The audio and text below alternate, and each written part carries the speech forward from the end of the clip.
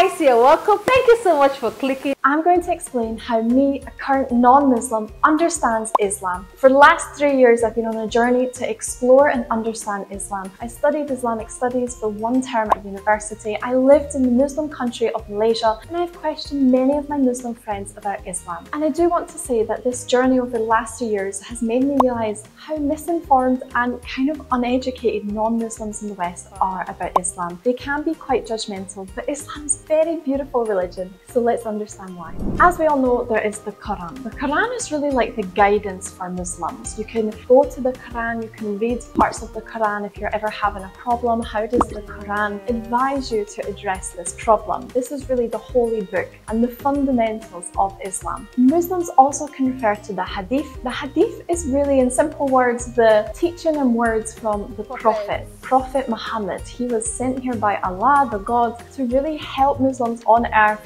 guide them on how to do things correctly in accordance with Islam. So Muslims really look at both books, and both books are really seen as very vital when understanding Islam. One of the first things I ever learned about Islam is to preserve life at all costs. Now, I thought this was such a beautiful thing. It's stuck in my head since day one, learning about Islamic studies. Since going into my Islamic studies class, where my Islamic teacher was like, Anna, what are you doing here? As one of a minority of non-Muslims at my university, she was quite confused as to why I was in the class, but I just wanted to learn. And I remember one of her first things she ever taught me about Islam was preserve life at all costs. And that fundamentally does mean that if you have to bend some of the guidance from the Quran in order to preserve your life or others, then you can do so. Islam is built on 5 pillars, as my understanding. First of all, we have the Shahada. The Shahada is your profession of faith. And this goes by saying there is no God but God and Muhammad, the messenger of God. So you're really saying that there's only one God, Allah, and also his messenger that came to spread the word of Islam here on earth. Islam in general is really such a beautiful religion because it's just all about being such a good person. It's not like a cult or something like this. It's about being such a good person. And I'm going to get on to this in just a second. The second pillar of Islam is the Salat. And these are the 5 Muslim prayers that you will do throughout the day. And you will pray to God. And it's actually quite important to do these 5 prayers. In Islam, as long as your intention is good, your intention is clear, that is honestly what matters so much. If you can't do everything that the Quran expects or wants of you, if your intention is clear but you just can't quite get to it today, it's okay, I think. The third pillar of Islam is Zakat. Zakat is donating to charity. Usually every year, a percentage of your wealth you should try and donate to charity. Again, what a beautiful idea. We should all be doing this anyway. The fourth pillar of Islam is Sawm, which is your fasting during Ramadan. During the holy month of Ramadan, you need to try and refrain from eating and drinking during the sunlight hours. But it goes more than that. Ramadan is really about cleansing your mind. Try not to gossip, try not to swear, definitely not drinking alcohol, which you shouldn't be doing in Islam anyway. But it's also about doing good deeds, giving to charity. Every good deed that a Muslim will do during Ramadan is actually doubled in the good deeds. Not even doubled, it's like times 70. It's really a lot. So during Ramadan, the holy month, you should try and give and do as many good things as you can and just forget about the bad things. We as humans sin every day, but God forgives us for this. During Ramadan, really take that extra effort to try and not do these bad things. The fifth pillar of Islam is Hajj. Hajj is your pilgrimage to Saudi Arabia, to Mecca, and you will go there and do all the holy things that the Prophet once did. You kind of follow in his footsteps around doing what he did before. What I will say here is you only do this if you can afford to do it because it is a little bit expensive and if you're actually healthy enough to do so. Alright, moving on to haram and halal. We all know these terms. Even if you're non-Muslim, we've known this for a long time. Haram, halal. So haram is something that is forbidden in Islam. Now, I wanted to get onto this as soon as possible because I know in the West, non-Muslims are like, oh, how can something be forbidden? Like, that is just so restrictive. It's not like this. Things that are haram for a reason. There is always a reason behind something that you should or shouldn't do in Islam. Islam. For example, as we all know, Muslims are forbidden to drink alcohol. Alcohol is haram. As I believe before, people were actually, this might be wrong, but this is what I have read and discussed with some of my Muslim students. Back before, you actually were allowed to drink 1 glass of wine. However, there was 2 problems here. First of all, the size of the glass. Everyone's glass was different. It meant that everyone was consuming different amounts of alcohol. Number 2, this led to some people getting drunk off maybe even 1 glass. It was forbidden. And why fundamentally was alcohol forbidden in Islam? Because, as we know, if you do drink alcohol, or as you are aware, if you don't drink alcohol, alcohol makes you drunk. What happens when you're drunk? Sometimes your vision is blurred. You certainly can't remember what you're doing. You're unaware of your actions and how they are affecting others. You can definitely sin and do bad things. Another example, pork. Pork is forbidden because of the enzymes that can be bad for our health. The pig is seen as a dirty animal because the pig eats anything. It eats trash, it eats plastic, it eats honestly anything. And that is why, again, it is forbidden in Islam. Everything that is haram has a reason. Moving on to halal. Halal things. What does halal mean? Halal is something that is okay in Islam. So, for example, halal meat is slaughtered in a very specific way that is in accordance with the Sharia law. It means that the prayer has been done on the animal and the animal was not made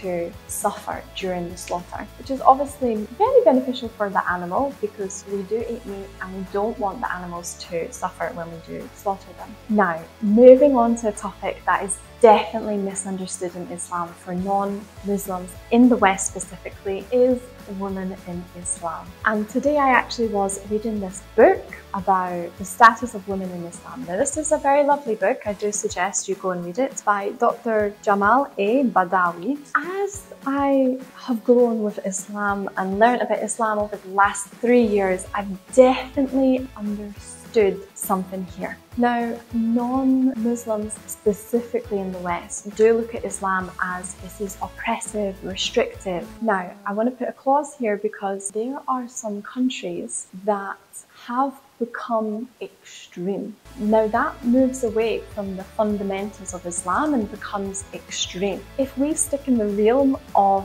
good Islamic practice, if we look at a country like Malaysia, the fundamentals of women in Islam is really to protect the woman. The woman is seen as this precious, beautiful flower, and those guidance is in place to make sure that she has a beautiful life. She plays to her strength. In Islam, men and women are physically, psychologically different. And I know people in the West want to think like men and women are exactly biologically the same, but biologically we're not the same. We are more emotional as women, and that's why guidance is put in place in Islam to ensure that women are always protected. This book is very interesting because it is saying that prehistorically in Christian times, in Catholic times, women were not equal like men. Women were seen as down here. But all this period of time, when in the West women are starting to get more rights, which is fantastic, I'm all for that. But in Islam, the rights have always been there. Women have always had the right to own their property, lease out their property. In Islam, the woman's money is for her. It is the man's responsibility to even ensure the wife is cared for, the children are cared for, the family is cared for. That responsibility is passed to the man to ensure the woman can do her womanly things that come naturally to her: child rearing, having children, taking care of the family. I'm not saying that this is exactly correct, but I'm saying this is what the fundamentals of Islam is, that the woman plays to her strength, which is the emotional bond with children, raising the family. The man goes out, he provides, takes care of the family, and doesn't give that stress to the woman. That is honestly the fundamentals that I understand from Islam. And to me, I do think that's very beautiful. And if you are a woman who wants to have a family, if you marry into a Muslim family, if your partner is Muslim, he is going to want to take care of you so that you can take care of the children, if that's what you want. This book explains that Islam has never stopped women from having a job. It has been the case where if she needs to get a job, she can get one. But if she doesn't need to, she can choose not to have a job. That's what I understand. And I know sometimes that again, people in the West might jump to conclusions with things about inheritance, because there are very interesting laws when it comes to inheritance when there is a daughter and a son. I don't know specifically, I would have to go and research more, but I know that oftentimes the male will get more money than the female. And of course, we jump to conclusions and think this is so wrong, like that's ridiculous. But again, as I've explained, if the female is marrying into a Muslim household, the man is Muslim, he will be providing for her. Any money she earns, she keeps for herself. But the son will then have to provide for the wife and the children. So that's why he gets more. Again, I'm not saying this is right or wrong, this is just what I understand. And just on the topic of women in Islam, I just want to read one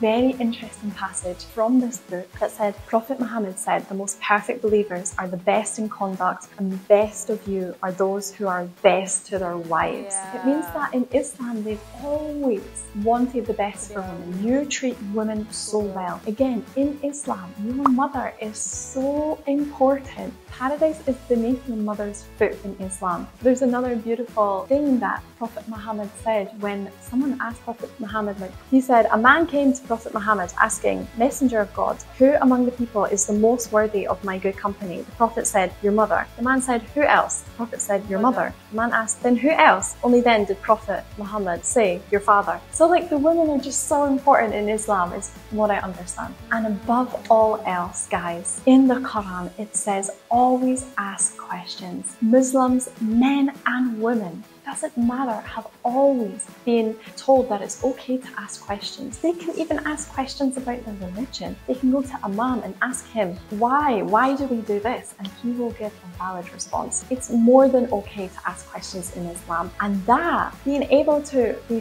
free to ask those questions, means that Islam is not worried about saying the wrong answer. They know the answer will be correct. They know how to teach how to be a good human being. If you like this video, I know you're going to love this video where I ask my Muslim friend more questions that non-Muslims like me are really confused about. So that was a very beautiful one, guys. Woo!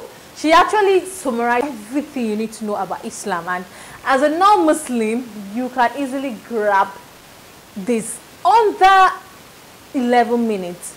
She gave us beautiful and straightforward answer regarding Islam. She first started with the Quran, that their spiritual book is Quran, spoke about the Hadith. Hadith was written by Prophet Muhammad for the Muslims, and she spoke about the 5 pillars, the Shahada, the charity, the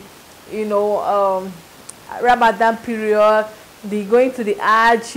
It's something that you can actually grab, even though you've never even heard about Islam, or you've never come about a Muslim, or you don't have any Muslim friend, or you've never watched any Islam videos.